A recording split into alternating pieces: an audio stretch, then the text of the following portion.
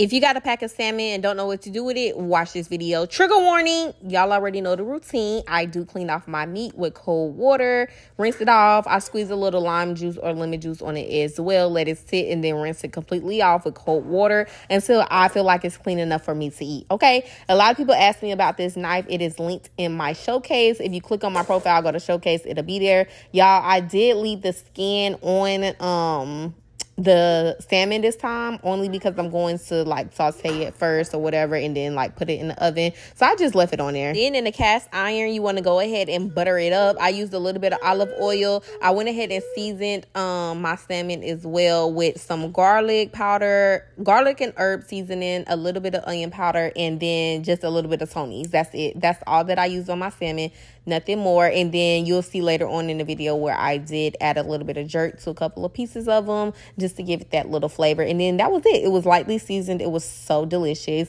I did use some butter in the bottom of the cast iron just so it doesn't like stick, because y'all know cast irons. And the reason I did use this is because I was gonna put them in the oven, but I ended up using a separate dish for that anyway. But y'all know the routine. Salmon does not take long at all, so you want to watch it. This was medium high heat, so I want to say I cooked them on both sides for about 2 minutes, literally 2 minutes on both sides, if that long, like maybe a minute. And then I just removed it and I only put it in the oven just to get it like a little bit more crisp, only for about, I want to say like a few minutes, y'all, like maybe like 6 minutes. It don't take that long. So just watch your salmon. I paired it with some teriyaki green beans and some white jasmine rice, and that was it. This was the jerk honey salmon. I added a little sprinkle of honey on top just to give it that sweetness to offset the jerk seasoning so it wouldn't be too spicy. So yeah, try this recipe. Bye, y'all.